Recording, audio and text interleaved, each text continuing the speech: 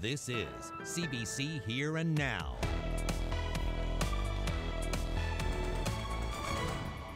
Summer is finally here, so I'm at Bannerman Park enjoying the weather. I'll have your full forecast, but first, let's send it back to Carol in the studio with today's top news. Other than the leg and the head, I got minor cuts and bruises. I got very lucky. Struck by a car on a crosswalk, then hurled on top of another car. Now he's hoping witnesses to his hit and run will come forward. Good evening and welcome to Here and Now. I'm Carolyn Stokes. Robert Howell is recovering at home now after being struck by a car in a brazen hit and run last Sunday. Police are seeking answers as to who hit him, then fled, leaving him lying injured in the middle of a busy intersection.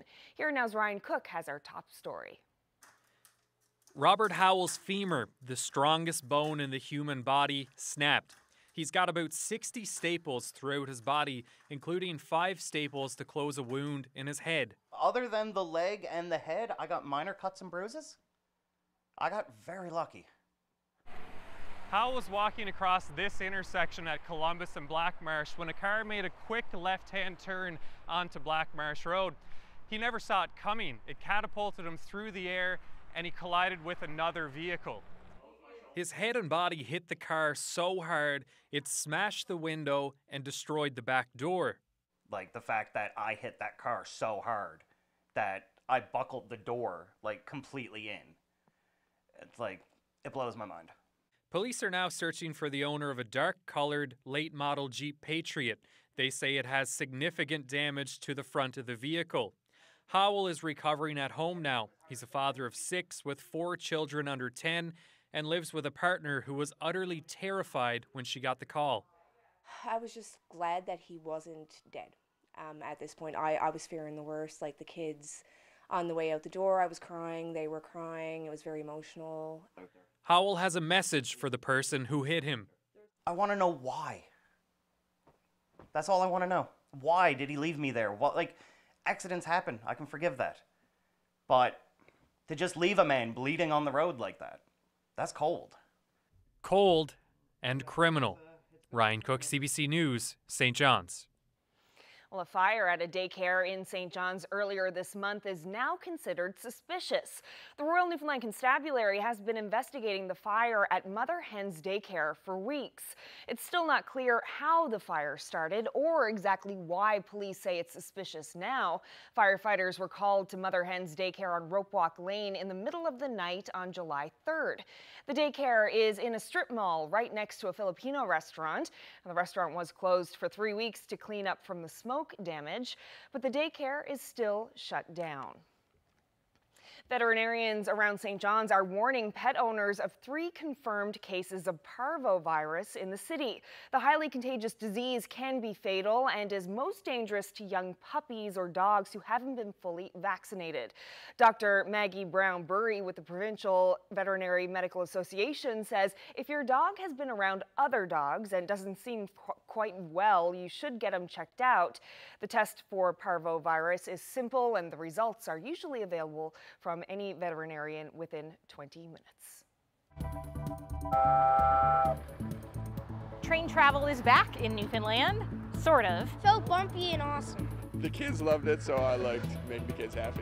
We'll check out a new way to get around Corner Brook this summer, coming up on Here and Now. Well, a record was broken yesterday at the annual Telly 10 run in St. John's. Ann Johnston placed first with a time of 54 minutes and 24 seconds. She broke the all-time women's record by more than a minute. Jennifer Murrin came in second place, just 30 seconds behind Johnston. Murrin was the fastest woman last year and the year before. Kate Baisley placed third. She was the previous record holder. And as for the men, Colin Fewer placed first, running the 10 miles in under 50 minutes. His time was 49 minutes and 49 seconds. Graydon Snyder came second with a time of just over 51 minutes, and Matt Noseworthy placed third at just 2 seconds behind Snyder. We spoke to Ann Johnston and Colin Fewer about their wins and their training. I'm really happy, really excited. You know, I'm kind of still in shock, I think, a little bit, but yeah, definitely really happy. I had a real consistent year of training. I did the Boston Marathon back in the spring, so had a real good year of solid training, lots of miles, lots of hard work in the winter. I was strong over in Boston and kind of, I think, took the strength from that training and tried to carry it forward till today. It's one day a year. It's always amazing to run that course and see the people out on the course. Is just a beautiful energy, and it's fun, always a fun day. I think it was just kind of knowing when to make a move. In years past, I've kind of gone out hard and paid for it in the second half, so you always worry that's going to happen again. So it's kind of just knowing to push yourself hard enough to kind of run strong, but not too hard that you can make it to the finish.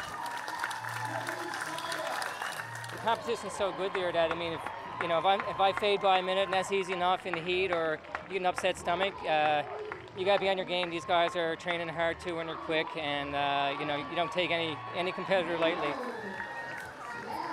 It was good. I mean, it was hot. Certainly, I took water pretty much at every station. I felt it was pretty hot and wanted to stay ahead of that. But overall, I've ran in worse, so it was pretty good. Well, temperatures were a little better. Well, probably a lot better than last year. So I felt, I felt better training going into this one than last year, and just one of the better days we had in the last 10 years. So I guess you got to try to take advantage of that. And coming through, I was happy to see that finish line for sure. I definitely gave it all I had today, so I wouldn't have changed anything. I'm happy with how it went. Yeah. Things just got to come together right. So I sort of felt this morning I have a good shot at going under 50. I would like to be a few seconds faster, 30 or 40 seconds faster, but I went for it, and I just slowed a little bit in the last 3 miles. So I still think I can run faster, right? So I'll live to fight another day here, and I got other aspirations. I got other goals. I want to run a marathon in the next year or so. So hopefully I'll recover from the telly here in the next 10 days or so, and then I'll set my sights on a fast marathon, which I haven't done yet.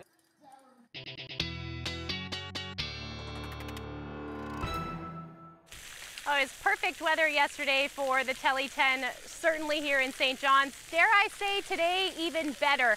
An absolutely gorgeous afternoon today. Temperatures quite warm, so we're out at Bannerman Park enjoying the sunshine at the splash pad, getting a little bit wet every time the kids start to move stuff around. But as far as the weather goes, we are seeing some thunderstorms moving through Labrador. They're starting to make their way towards the west coast. That risk continues for the next couple of hours, and then as we head through the day tomorrow, another beautiful day as far as sun and cloud go, but we do have that risk of thunderstorms. I'll have all those details, your full forecast coming up. Looks great out there. Now to another different kind of water story. The city of St. John's is calling on the federal government to keep its promise to pay for 50% of a $250 million wastewater treatment facility. This is the Riverhead facility on the south side of St. John's Harbor. The federal legislation now requires St. John's to build a secondary wastewater treatment facility with an estimated cost of $250 million. Right now, the federal government says it will pay 43% of that bill, but Mayor Danny Breen says that's not enough. From our perspective, we can't put ourselves in the taxpayers of the city and the taxpayers of the region in that position where we know going in that we're going to be over budget on a facility. Well, a book about Labrador residential school survivor Toby Obed is selling out of bookstores in Poland. It's only been out about 6 weeks, but it's being called one of the most important books of the year. Obed's story is resonating in that country. Here Now's Katie Breen explains why. This is the moment. Residential school survivor Toby Obed accepting Justin Trudeau's apology. In 2017, the Prime Minister was in Labrador, saying sorry for Canada's part in residential schools here. Polish journalist Joanna Gierakonoszko was working in Toronto at the time. She saw a photo of the moment and knew it would be her first book. In English, the title translates to The 27 Deaths of Toby Obed, named for each of the obstacles Obed had to overcome in his lifetime, starting from age 4, when he was first taken from his home. I think it is proper for us to accept the apology from the government of Canada. Literary critic Michał Nogasz works for the biggest newspaper in Poland. He says The 27 Deaths of Toby Obed is one of the most important books ever written and published by a Polish author. About 4,000 copies of the book were originally printed, and some bookstores have already sold out. Nogasz says there's a quiet popularity about it. The author is new, so there wasn't a big splash with the book, but people are recommending it to their friends and sharing it on social media. According to the author, it's resonating for two reasons: the shock factor that Canada did something like that, and then relatability. And we also have our own stories of kids being incarcerated in schools and being victims of different priests and nuns' abusive actions. So the history of Toby and other survivors that moved from being a victim to being a survivor, that have moved from being a helpless child to being a courageous adult, is something we can all learn from and grow from. So I think that although it's a very local story, it's a very Canadian story, it's also a great handbook for Poland and other European countries on how to embark on reconciliation. The author says Poland isn't in a place where it's willing to accept the fact that the church has wronged some people. Obed hopes his story will help the country get there. Like once a week I'll go to the post office, waiting, excitedly anticipating the arrival of the book. And when I did get it, it was like I have it in my hand. You know, I'm actually holding it. And this is written by a woman who was way across on the other side of the world. For now, Obed can't actually read the book as it's written because it's in Polish, but given the popularity, the author says the publisher is thinking about having it translated into English, something Obed would like to see. I would really like to read it. Katie Breen, CBC News, St. John's. Now to Corner Brook, where a new tourist attraction is on wheels, literally. The city's new street train is a hit. Here and Now's Lindsay Bird takes us on board. At first sight, Corner Brook's new street train looks a little silly, like an ultra-Canadian Thomas the Tank Engine. But it's enchanted crowds of people. It felt bumpy and awesome. Would you do it again? Yes. In fact, I would sleep and live on the train. I love it. I liked looking at every part of the city I could see. The kids loved it, so I liked making the kids happy. Was it their request? It was their request, yeah. They saw it like whistling around the corner and they all started freaking out, so, you know, we had to oblige them. At every stop, train-goers await. On the sunniest days, some have even had to be turned away from the Toonie ride through Corner Brook's downtown. The city initially hoped 100 people would ride the train daily. So far this summer, it's averaging 400. You know, we thought it would just sort of add something new and signal to the businesses around that we're serious about the tourism game, but no, I don't think that any of us really anticipated, I guess, how much of a smile it would bring to just the general population. The city teamed up with the Port Authority for a one-time lease on the train from a Halifax company. Parsons says the city was prepared to lose up to $25,000 on its tourism gamble, but the boom in ridership might mean it breaks even. But either way, Parsons says this is the boost Corner Brook needs to remake itself as a tourism town. I think that this is well worth it. If you talk to the businesses in the downtown and the tourism industry, I don't think you'll see any quibbles about that. From an economic development standpoint, it's a definite winner. The city is now looking at bringing the train back for the summer of 2020 if there's an appetite, which so far seems there is. Do you think you'd ride the train again? Oh, yeah. We're going for another lap. We're not getting off. We're going for another lap. Yeah. There's still time to try the train for yourself. It runs until mid-October if you can get a seat. Lindsay Bird, CBC News, Corner Brook.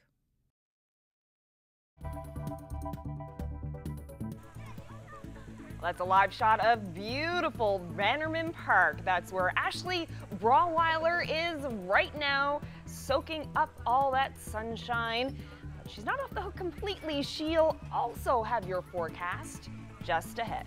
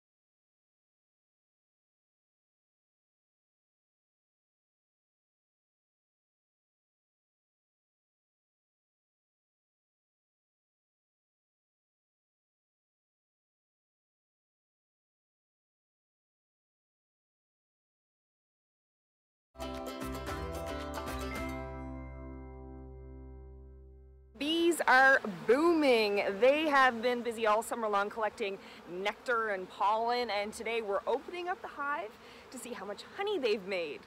So this is what prevents the queen from getting up into the honey boxes. She can't fit through these little spaces. She's too big. We keep the queen separate, so she's laying in the brood box, or the main part of the hive, and there won't be any eggs or larvae up into where the honey supers are, so we'll just get pure honey. So we're actually blending in some empty frames and empty boxes. Because you're separating them from where they're closest to their brood, their baby bees, what happens, they really want to make more honey and keep it close to the brood, so they'll really power up and get more honey out of the hive. You can see the larvae right down there. It looks like the bees are feeding the larvae. They are, yeah. Yep. They seem so exposed, but I guess not. No, not when they're in the hive. How many bees do you think are in here? Oh God, looking at the bottom box, there's a good 60,000 bees here. We have a baby bee being born right here. Little head is sticking out. So that's a new bee just being born. This is a good example of worker brood here, honey, then you've got worker brood, and here is drone brood. Male bees. Turn around.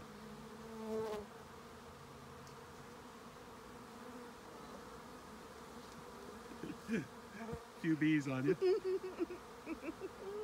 you go. Covered in bees. I love the sound of it.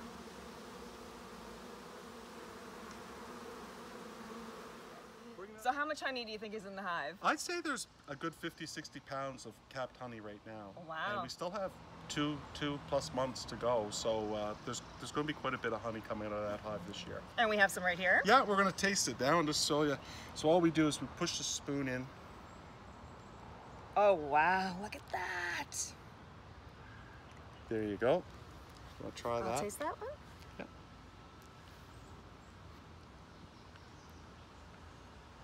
Oh my goodness. That is amazing. Honey from your own backyard. Oh, it doesn't get any better than that. Thanks, Paul. You're welcome. Well, that was my day yesterday with the bees. They're doing so well, Ashley. Yes, they look like they are. You're covered in bees there. Absolutely. But I haven't been stung yet, so, but you have. Yeah, I was just going to say you didn't get stung. Yes, I did. What was that now, 2 weeks ago, 3 weeks ago? No, maybe it's longer than that. Yeah, I think, maybe. Yep, the bee got into into your shoe when you came over to meet my bees in the backyard, and unfortunately you got stung on the ankle. Yeah, it didn't feel that bad though. It was way less pain than I thought it was actually going to be. But yeah, absolutely beautiful day you had for beekeeping yesterday, and a number of areas this weekend saw their temperatures soar to the 30-degree range. And today, another beautiful day. So we'll take a look at those high temperatures this afternoon. For most areas sitting in the high 20s, 21 degrees here in St. John's, 24 for Bonavista. Twillingate reached 26 degrees today. And then we've got 29 for Deer Lake. Now those temperatures up through Labrador, a little chilly, so only sitting around 17 degrees for most, and then cool up along the coast. Those temperatures still sitting in the single digits, and we've dipped a little bit for St. John, sitting at 19 degrees, Gander at 25. Now I did mention earlier that we saw some thunderstorms, and you can kind of see that up through Labrador right now with some of that bouncing satellite radar back, but we're starting to see that cloud cover push for the west coast as well, and with that we are seeing some showers. That risk of thunderstorms will continue for probably the next hour or so, I would say, but we are looking at showers for most of central and towards the Avalon. Just the potential for showers, nothing too significant, but we could see that by the time tomorrow morning rolls around, and then staying unsettled for Labrador as well. There's that risk of thunderstorms that I have in there again for the next hour or so likely. Some of it's already starting to push off. And then as far as those temperatures go, still quite mild overnight tonight, anywhere from 15 to 17 degrees, a little bit cooler down along the south coast though, Port aux Basques, Marystown. around 14 degrees tonight, but still a beautiful evening other than that risk of showers. Again, it'll likely be more partly to mostly cloudy through the night tonight. Those southwesterlies still quite breezy though, 20 to 40 kilometers per hour along the west coast. Those winds should ease. And then overnight tonight, dipping down or staying generally in the single digits up through Nain and Cartwright, again with that risk of thunderstorms there. And then showers possible for Happy Valley, Goose Bay, same for Lab City. Overnight tonight, you're sitting between 10 and 12 degrees with those light winds. Now, tomorrow, the heat is going to stick around. That's good news, but there is a little bit of a cold front that will sweep through, so we could see some afternoon pop-up thunder showers for the island. Generally looking at a mix of sun and cloud, though, through the day, and then up through Labrador. Cloudy periods, I would say, through the day. Lab City, later on in the evening, that's when that shower activity will push in and head towards Happy Valley, Goose Bay by the early morning hours. Still have that risk of thunderstorms in there for you, though, for Lab West, and then heading towards, or for the island rather, there's where you're looking at that risk of thunderstorms. Again, pop up in nature, likely scattered through the day, but those temperatures still staying quite nice in the high 20s. Tomorrow is when we're actually going to start to see some of that humidity move in. Placentia sitting around 20 degrees, Marystown 27, and then heading towards Central. Again, have that risk of thunderstorms in right across the board. 28 in Grand Falls, Windsor. Harbour Breton a little cooler at 17 degrees. Towards Port aux Basques, 22. And then up along the west coast, chance of showers. Again, mix of sun and cloud more than likely. And then temperatures in the mid to high 20s. Now, note those cooler temperatures up through Labrador. 10 degrees is the afternoon high in Cartwright, and likely only sitting in the single digits again for northern Labrador. Heading towards Lab City, sitting around the 20-degree mark. Now, as we head through the next couple of days, it does look like we'll stick with this pattern, but I'll have all the details coming up. I'm really happy to be a part of this whole operation. I'll see how good it is. Moving people, cars, and supplies to Labrador's north coast, the new ferry's maiden voyage is ahead on Here and Now.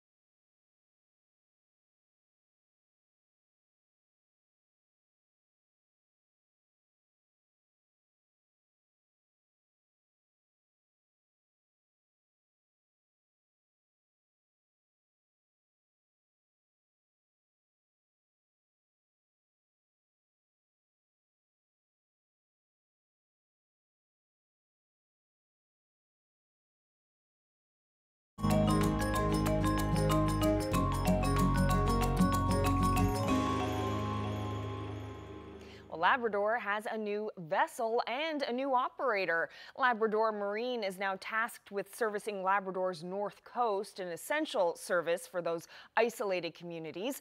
All eyes are on the new ship and the new service provider. Our Jacob Barker got a front row seat on the first trip. Here's part one of a series, Maiden Voyage.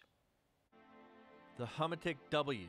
This ship is new to Labrador waters. It now has a big responsibility, serving the people of Nunatsiavut and Natwashish, an area with no road in. Without this ship, there would be no efficient way for food, construction material, or anything to reach the coast. The crew aboard knows this and feels a sense of responsibility. We take a lot of pride in what we do, and I'm very happy to be a part of helping communities on the coast get their deliveries and stuff like that. I'm really happy to be a part of this whole operation. But the necessity of it means that any ship that enters these waters is under intense scrutiny. Everybody is watching and weighing in on the new boat. I know that people are curious how it's going to come, what's the outcome, but other than that, we have to find out what she's like on the water when there's a heavy sea. Well, you're going to get people to complain, right? Yeah. You're not going to satisfy everybody. So it'll be my first time on her now, and I'll see how good it is.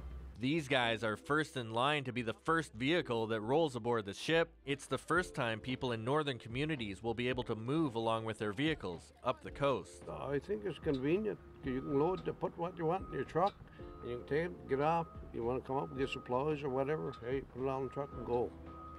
The ship just arrived a few days prior, and crews had to hustle to get it certified for Canadian waters.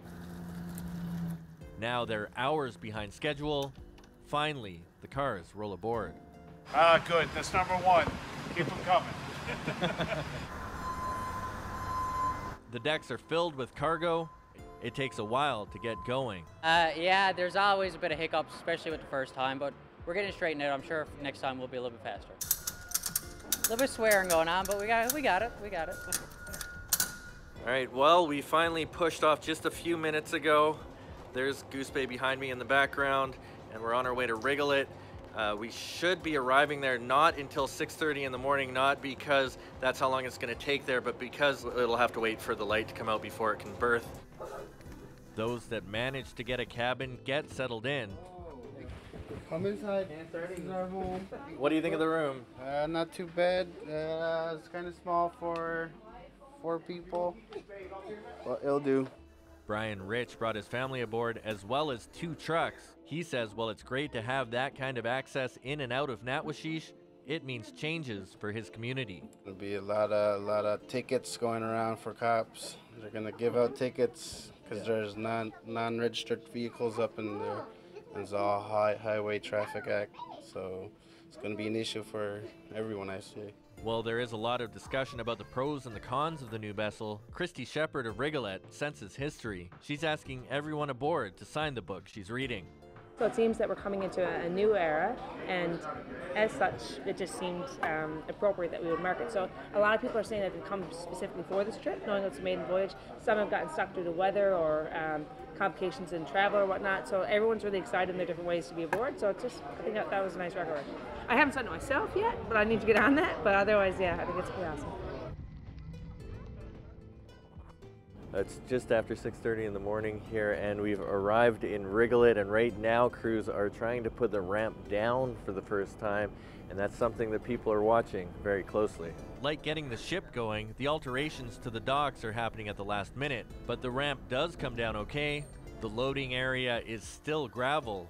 The concrete still needs to be poured. But accommodations are made and the freight starts coming off, and so do the vehicles. It's different. Yeah. It's a lot different. Yeah. At least you don't have to walk on and walk off now. While Weber lives on the North Coast, his concern is with the South Coast communities, which used to be a regular run for the old vessel, the Northern Ranger, but now that schedule has been scaled back. I'm from Cartwright. Okay. My summer home is Spotter Island, so I like to see the ferry go that way so I can just take my family and get on the boat in Wrigglet and go to Spotter, Black Tickle, and get off and drive to Spotter. The arrival of the ship is a relief for Sandy Michelin, whose store shelves have emptied out, waiting for the Hamatic W to arrive. For her, the new service comes at a loss. Disappointed that we're losing our Lewisport service, because we did get a lot of our merchandise from the island. Her supply chain completely disrupted by the new service, and she's only had the year to figure out new ways to get her goods. Having it come through Goose Bay will be a struggle, she says, and it could mean an increase in prices. This is my first lot of goods coming in, so until I get my invoices and see my product, what I have, and then crunch numbers, I do anticipate some increase. The last of the cargo comes off the ship, a bumpy road to the first stop, but it got there okay. The day is still young, and the rest of the coast awaits as the Hamatic W sets sail again. Next stop, Makkovik.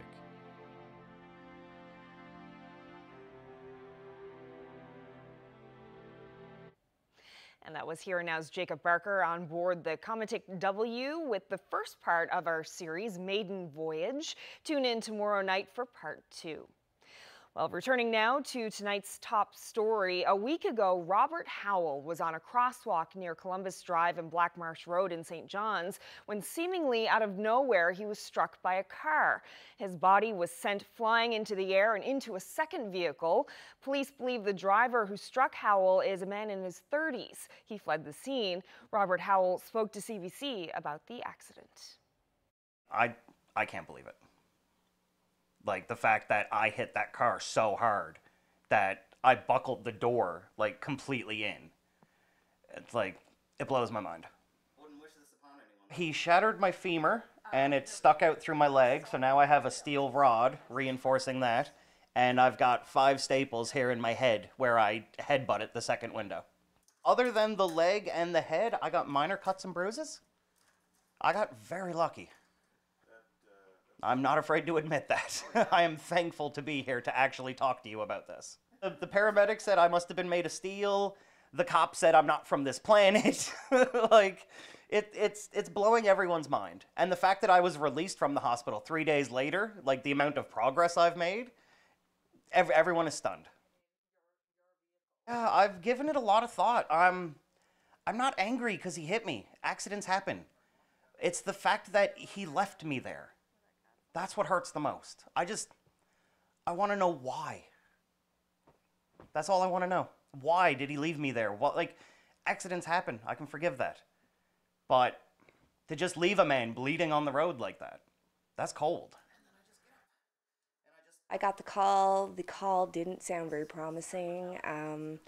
They said they were working on him, that I should get there immediately.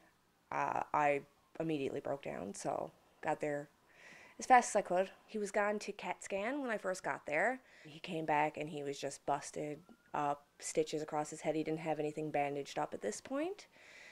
So I could just see all the staples. There's probably about 60 in his body. I was just glad that he wasn't dead. At this point, I was fearing the worst. Like, the kids on the way out the door, I was crying. They were crying. It was very emotional. So as soon as he was kind of out of it, but he started talking to me, and he did a video call with the kids before surgery, and yeah, I was just feeling super lucky at that point. I'm thankful to be here, but there's still a lot of anger and resentment, because I'm starting to feel like there won't be any closure, but I'm keeping my hopes up. This is a small city in a small province. Somebody eventually is going to come forward. Searching the sea from the air, we join DFO scientists as they look for the endangered right whale, and we'll talk to Dr. Jack Lawson about why this aerial survey is so important.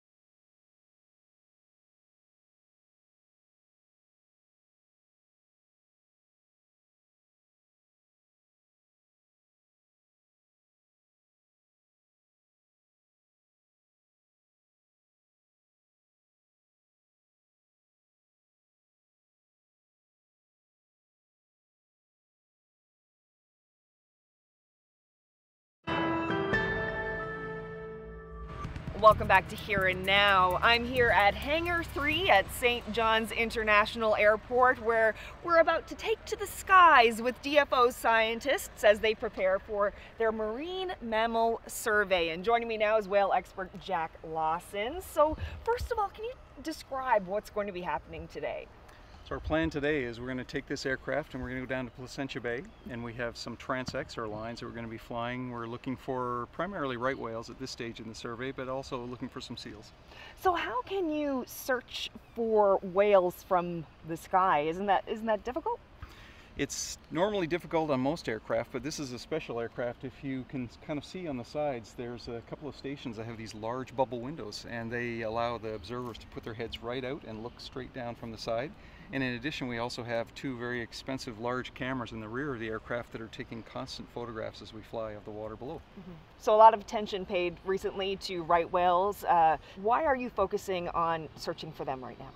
So obviously we're interested in knowing where these animals are, because that tells us a little bit about where they might be at risk. So if you find right whales in a shipping lane area, or if you find right whales in an area where there's fixed fishing gear, we want to know that. And so a lot of effort's been paid, as you know, in the Gulf of St. Lawrence, where their animals have been struck by vessels or caught in gear. But the question is always, well, are they in other areas? Should we be concerned about the Scotian Shelf or around Newfoundland and Labrador? So historically, we know that right whales have been seen around Newfoundland. We've got them on acoustic recorders every year in Placentia Bay. They've been seen in Witless Bay a few years ago, so they're around Newfoundland. Can you talk about the status of the right whale right now? How threatened are they? Well, if you can imagine, the species numbered in the thousands hundreds of years ago, and then the whalers, when they came to the Western Atlantic, began to hunt for various species. And the right whale was a great animal to hunt because they were often slow, and when they were killed they would float, so they were the right animal to catch. And so their numbers declined drastically as a result of whaling. So when whaling stopped, there was always kind of a low population abundance. And even as of today, after years of not whaling, the numbers are still just a little over 400. It was 415 before the start of this summer. There was a little bit of good news recently, wasn't there?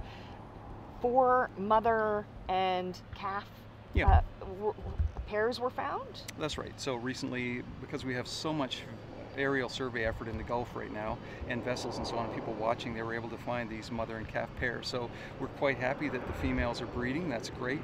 But you know, when you consider we've seen 4 calves maybe, and there was a total of 7 born this year that we know of, and 8 died, adults. So the balance isn't there for a big recovery yet.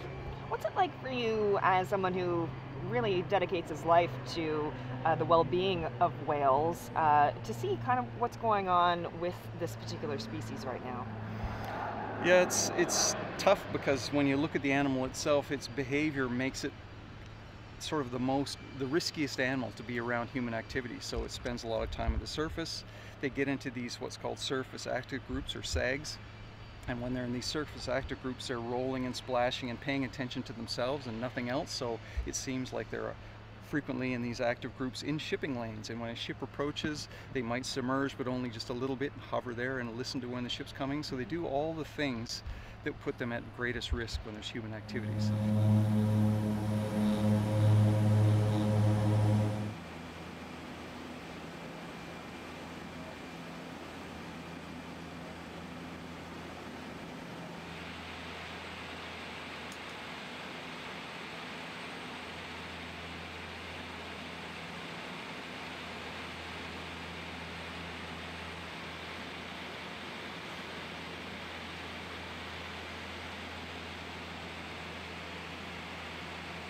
So far we've had excellent sighting conditions today. Its sea is very flat, so it makes for great sighting. So we've seen really interesting animals like leatherback sea turtles, which usually you wouldn't see unless the sea was very flat, because the only thing that usually pokes up out of the water is just the tip of their head or the back of their shell. So we've been lucky to see those.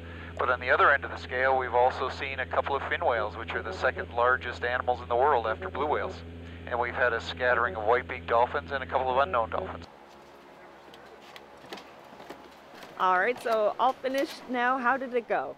I thought it went very well. We tested out our new software and cameras. We got a few tweaks to make for tomorrow, another test flight, but we were able to see turtles, whales, went around Witless Bay, and of course being out over Newfoundland on a sunny day, you can't get better than that.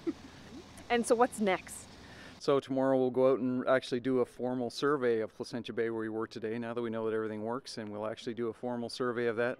We might do it again Sunday because we're training up new observers and they'll get a chance to play with the software that I did today. And then Monday we start our big survey. And eventually, where will all of this information go?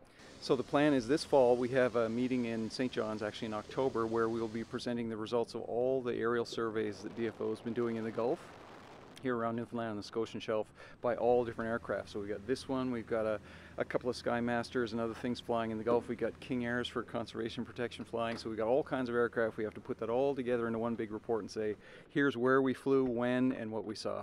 So hopefully around here, I'm hoping we don't see right whales around Newfoundland and Labrador. They're amazing, but I'd like to see them not here. And why is that? Well, I just worry, with the risk of ship strikes and vessel collisions and so on, I'd rather have them stay somewhere else and not have to worry about them. So it's actually kind of a good thing that we didn't see any right whales today. Yeah, I mean, you'd love to see it because it's a rare species, and we have, as I said before, we have heard them on our acoustic recorders in Placentia Bay, but in some ways, I'd rather not see them in our waters. Well, thank you so much for taking us up. It was a real treat. Thank you. You're welcome.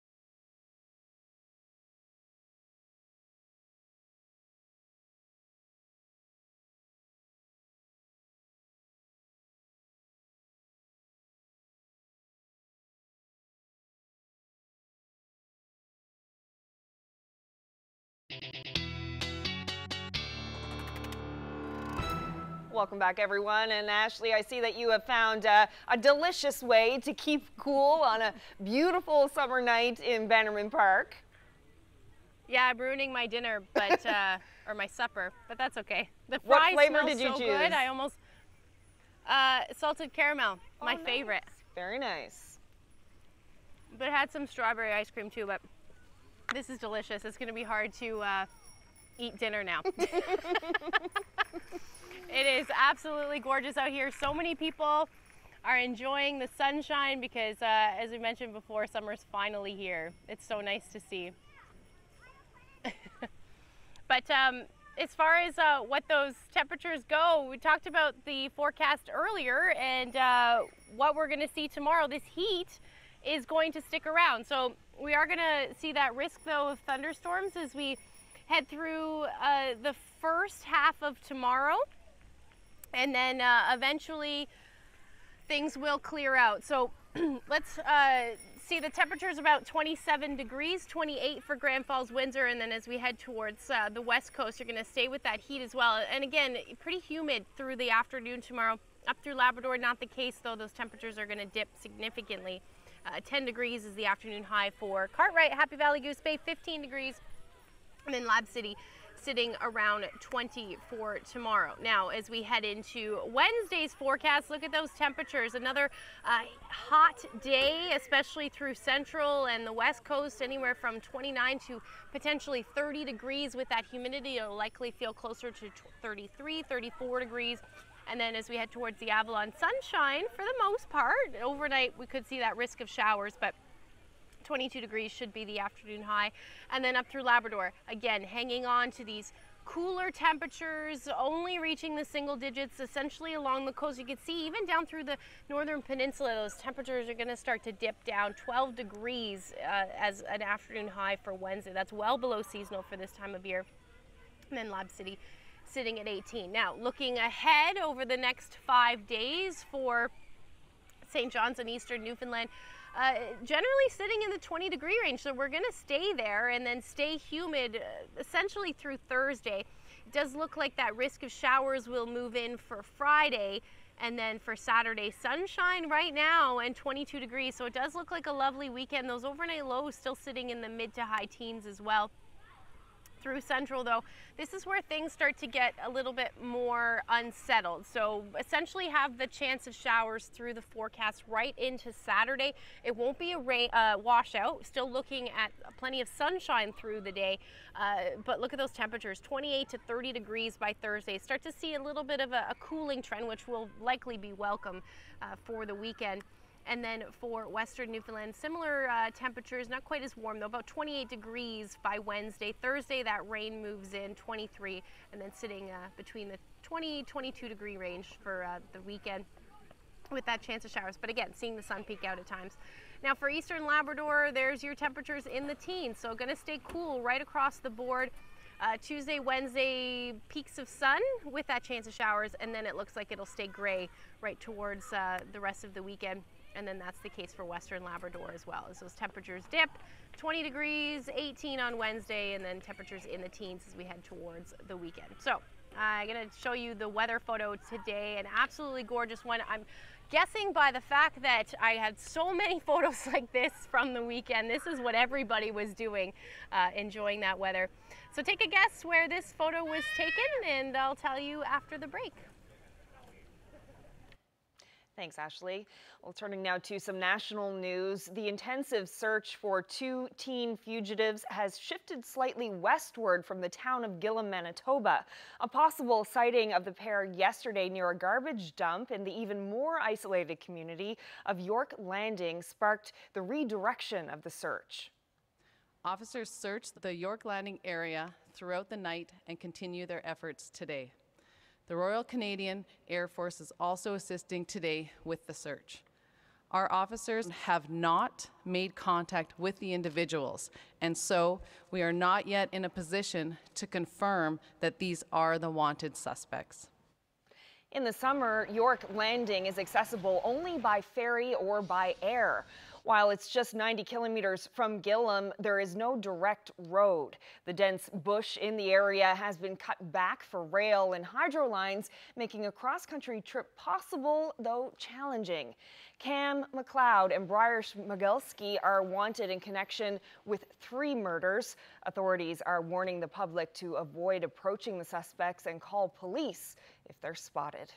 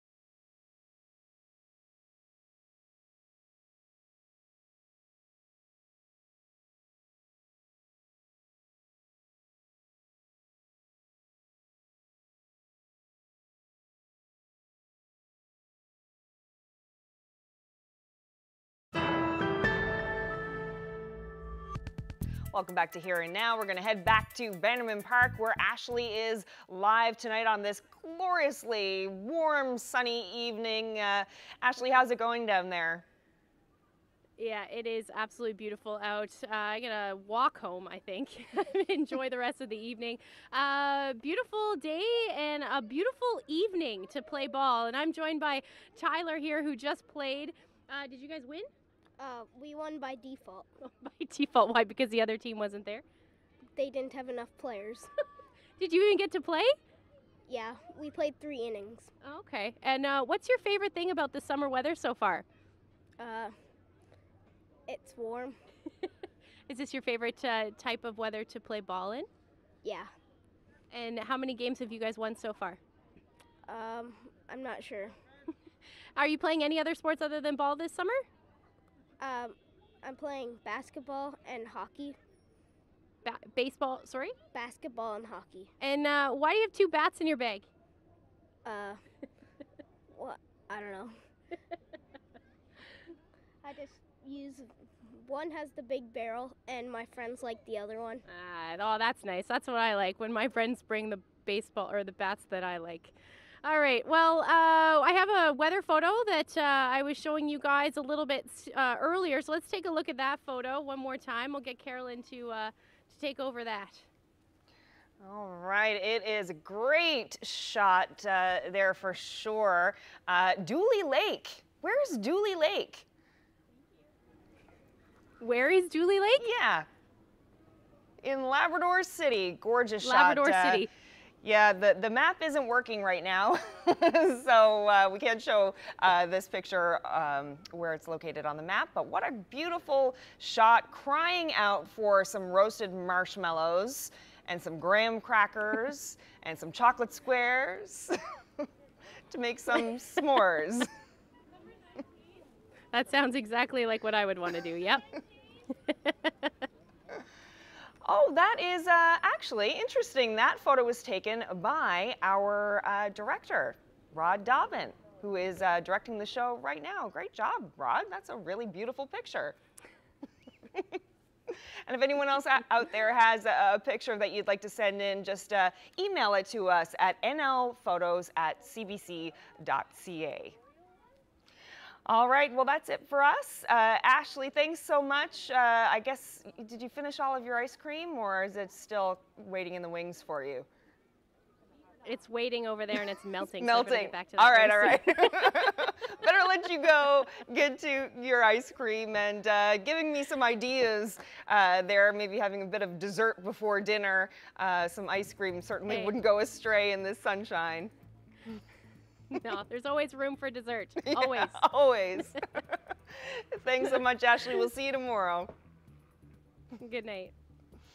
And that's it for us here in the studio. Thank you so much for joining us tonight. I hope you can join us once again tomorrow night. Have a great evening, everyone.